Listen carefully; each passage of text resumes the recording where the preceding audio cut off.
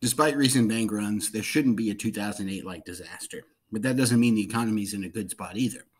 Investors have been spooked by the collapse of Silicon Valley Bank and Signature Bank, as well as the Swiss National Banking Facility, UBS's $3.2 billion purchase of Credit Suisse. First Republic's bank stock falling more than 70%, and bank stocks on whole being hammered. Many seem to think like a 2008 financial crisis is beginning.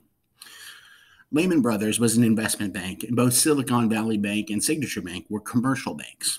The size was also quite different, despite Silicon Valley Bank being the second biggest bank failure in American history. Lehman Brothers had $600 billion in assets in 2008. Silicon Valley only had $198 billion, about a third the size. Adjusting for 15 years of inflation, Silicon Valley was roughly about 20% of the size of Lehman Brothers. Even more important, the assets that had caused the run on Lehman Brothers and Silicon Valley Bank are about as different as they could be. For Lehman Brothers, it was a series of highly leveraged derivatives secured against highly leveraged mortgages given to unqualified buyers that were going delinquent en masse. With Silicon Valley Bank, the asset in question were fully performing bonds, supposedly some of the safest assets around. Now, unlike Lehman Brothers, neither Silicon Valley Bank nor Signature Bank were investment banks, nor were they key intermediaries. Silicon Valley Bank was heavily connected to tech, and Signature Bank to crypto. But moreover, broadly speaking, there are two ways a bank can collapse: insolvency and illiquidity. Insolvency means the bank's assets are worth less than its liabilities. This was the case with Lehman Brothers.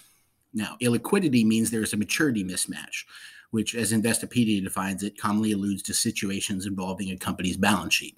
A business cannot meet its financial obligations of its short-term liabilities to outweigh its short-term assets and will likely run into problems if its long-term assets are funded by short-term liabilities.